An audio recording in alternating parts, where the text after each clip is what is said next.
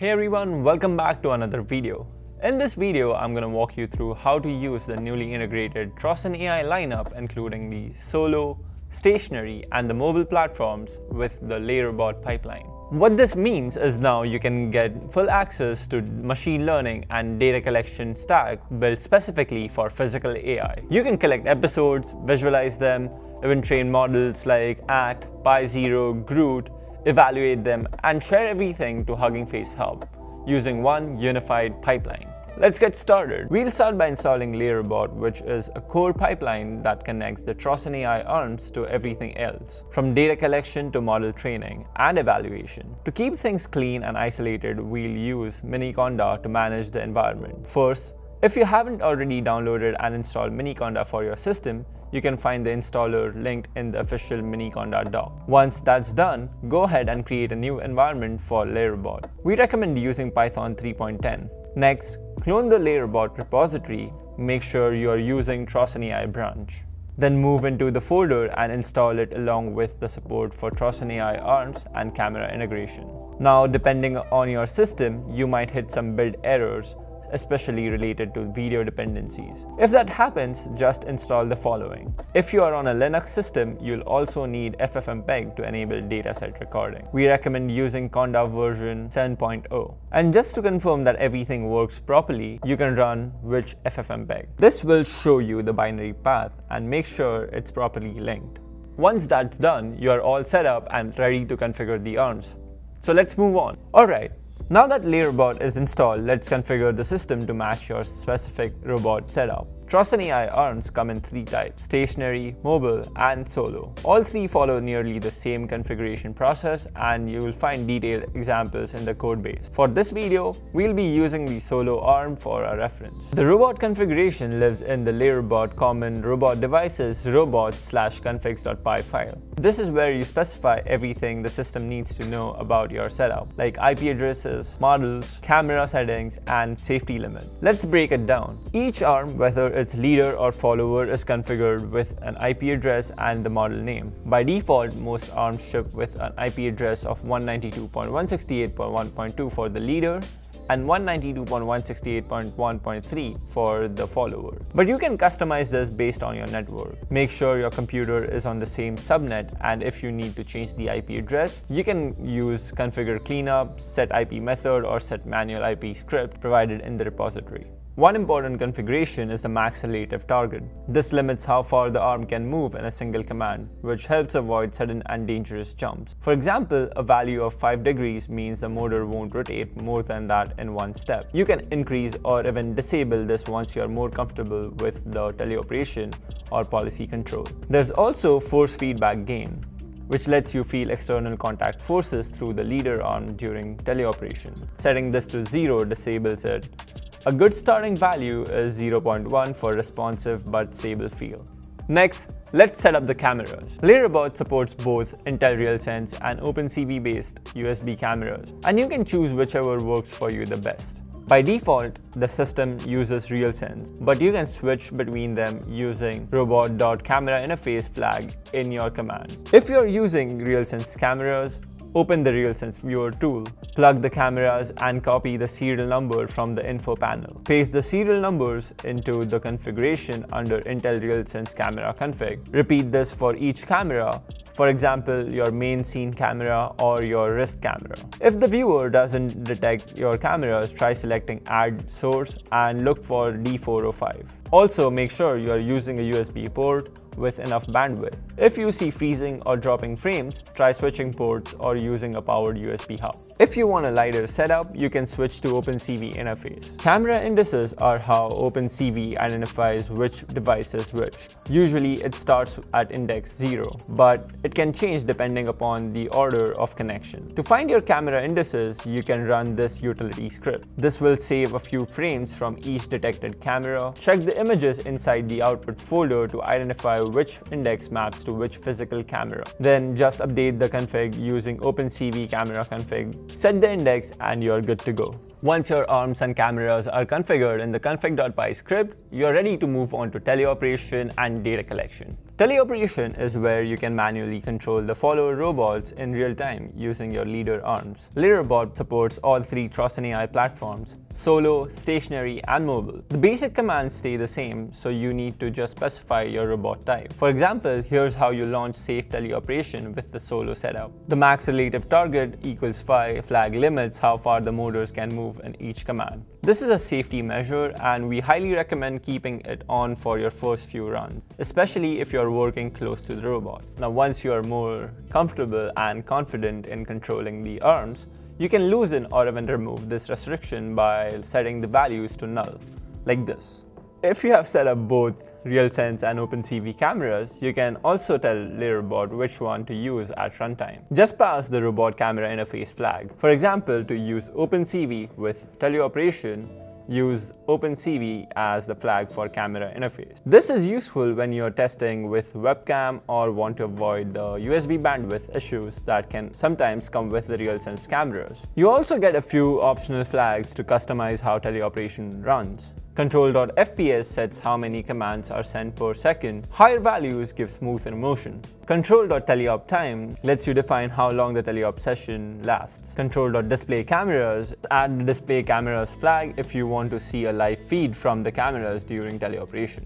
All of these make it easy to dial in your workflow, whether you're testing motion, collecting data, or just getting comfortable with the controls. Now that you have gotten a hang of teleoperation, let's move on to recording episodes. This is where you start recording datasets that you'll later use for training and evaluation. Recording is really straightforward and uses the exact same control script. The only difference is the control type. To begin recording dataset with your Trossen arm, run this. This launches a dataset collection session. But if you want to push a dataset to the Huggin Face hub, there are a few extra steps you'll need to take first. If this is your first time using Huggin Face hub, you'll need to log in using Write Access Token. You can generate that token from your Huggin Face account settings. Then run Huggin Face CLI login. Once you're logged in, store your username in a variable. This will make the next steps easier to run. To record 2 episodes and upload them, you can run the following. This will warm up the robot, run 2 episodes for 30 seconds each, reset in between, and push everything directly to your Huggin Face repository. A quick note, all joint values are now recorded in radians and the gripper values are stored in millimeters. There is no additional scaling applied to either of them. If you're recording and you start noticing dropped frames or unstable camera performance, you might be hitting USB or processing limit, especially with the RealSense cameras. To fix this, you can try increasing the number of image writer threads and disabling the live camera feed. Alternatively, you can switch to OpenCV camera interface, which tends to use less bandwidth. Just add this to your command. Make sure your camera interface is properly configured in your config file before switching. There are plenty of flags that you can customize while recording. A few of the most important ones include Control FPS that decides how fast to record the data. Control Single Task is a brief description of what the robot is doing. The repository ID is where you want the dataset to be uploaded. We also specify tags that are used for the metadata for the Huggin Face hub. Warm-up time, episode time, and reset time control the timings of each phase. The number of episodes decides how many episodes are to be collected. Push to hub decides whether to upload your data to the hub or no. You'll find even more advanced options in the documentation, like recording audio feedback, video encoding, running stats, or uploading privately. Once you have recorded episodes and uploaded them to the hub, the next part is visualization. And that's what we are going to cover next. Whether you upload the dataset to the hub or keep it local, LeRobot gives you tools to inspect and review what's collected, including camera feeds, robot states, and task metadata, all in a clean, scrollable HTML interface. If you have used push to hub is equals true during your recording, your dataset is already live on Huggin Face Hub. To visualize this, you'll need your repository ID, which follows the format Huggin Face username / dataset ID. You can retrieve it like this: echo HF username Trossen AI solo test. Once you have that ID, just paste it into Huggin Face dataset viewer, and you'll be able to explore your episodes right from the browser. No need to download or open anything manually. If you didn't upload your dataset or just want to preview it offline, you can still launch the same viewer locally. This will generate a local HTML file that you can open in your browser. You'll see synchronized camera feeds, timeline navigations, and access to the underlying data for each frame. So whether you're working online or offline, reviewing your dataset is just one command away. Now that you have recorded and visualized your episodes, the next step is to replay them on Real Robot. Here's how you do it. You can replay any episode using the same control script as before, but with the mode set to replay. Here's an example of how to replay the first episode. This will load episode 0 from the specified repository, play it back at 30 FPS, and send those joint commands directly to your robot. As of the latest version, all joint values are now stored in radians and the gripper values are in millimeters with no scaling applied. If you're using older datasets, especially anything from Trossen v1.0 or earlier, joint values may be in degrees and gripper positions might be scaled by 10,000. Be sure to check the dataset format before replaying any episode. There are a few more arguments that you can use to customize your replay behavior. The control episode decides which episode to replay by index. Root is where your dataset is stored locally. FPS is used to set a custom playback speed. Local files only lets you use local files instead of downloading from Huggin Face Hub. Play sounds enables vocal cues during replay. These are especially helpful when testing on different systems or tuning playback for precision tasks. Once you have collected and reviewed your dataset, the next step is to train a policy that can learn from it and control your robot automatically. Let's break that down into two parts, training and evaluation. To start the training, we'll use the train.py script. It handles loading the dataset, configuring the model, running training, and saving checkpoints along the way. Here's what the basic command looks like.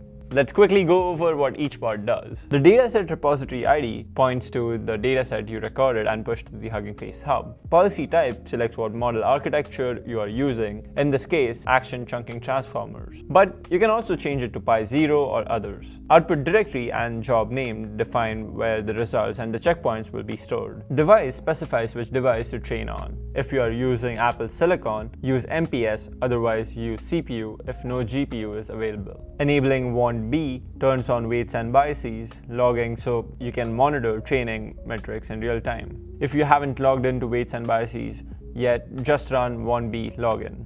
Now keep in mind, training will take a while. Checkpoints will be saved inside your output directory so you can resume or evaluate them later. You can configure just about every part of the training process. Batch size, logging frequency, evaluation intervals, whether to use AMP, number of data loader workers, optimizers, schedulers, and even offline and online training modes. You can find a full list of training flags in the docs if you want to go deeper. Once your model is trained, it's time to test it on the real robot. This part looks a lot like dataset recording step. The main difference is that you provide trained model checkpoints using the control.policy.path flag. Here's how you would run 10 evaluation episodes. Let's walk you through what's new here. Control.policy.path points to the model you train. You can also replace this with Huggin Face model ID if you have uploaded the checkpoints to the hub. The dataset name now starts with eval, just to keep things clear and separate from training data. And finally, we have added control.number of image writers processes equal 1.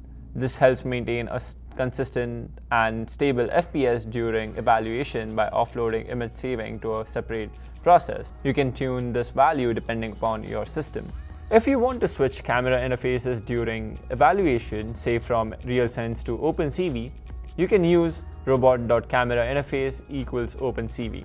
Once the evaluation is complete, you'll have a full dataset of how your model performed, ready to visualize, analyze, and use for fine-tuning. And that brings us to the end of this walkthrough. We have gone from setting up the Trossen AI arms and cameras, teleoperation, collecting episodes and uploading them to the Huggin Face Hub, visualization, replaying them on the real robot, training a policy, and even evaluation on the real-world robots. Everything you saw is a part of the unified LeRobot pipeline built to help you move faster in experimenting with the Trossen AI systems. Thanks for watching, and as always, if you have any questions or want to dive deeper into any specific part of this pipeline, feel free to reach out or check out our documentation.